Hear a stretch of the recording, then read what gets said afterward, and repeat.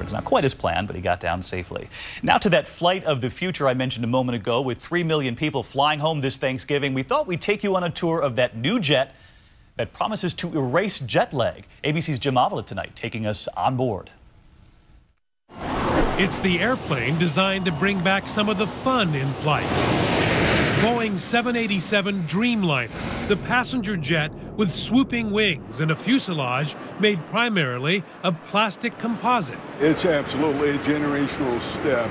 Boeing has sold more than 800 around the world, but United is the first U.S. airline to fly the Dreamliner in service that began this month. The airlines are buying these because they're cheaper to fly, more efficient, but they're going to sell you on creature comforts, like the air itself. There's more oxygen on this plane, it's cleaner and less dry, and they have these huge storage bins too. You can fit 4 suitcases in here. The plastic body is stronger than metal, so the air pressure inside can be kept at the equivalent of 6,000 feet.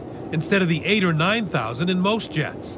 That translates to higher humidity in the cabin, more comfort, less jet lag, and dry skin. The increase in humidity, the pressurization of the cabin, it's a very different experience in today's airplanes.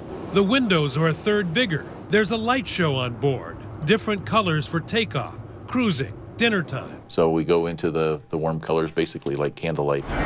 Pilots say the 787 carries the next level of safety. The situational awareness that this airplane produces for us in the cockpit is just phenomenal. From the security camera that shows them who's outside the cockpit door, to advanced radar that detects potential mid-air collisions miles away. Traffic. New GPS can land the Dreamliner on its own in 0 visibility. So that gets you out on a foggy day. A plane so advanced, it's moving aviation to the next level, the era of the plastic jetliner. Jim Avila, ABC News, Seattle. It could have come in handy today, and when we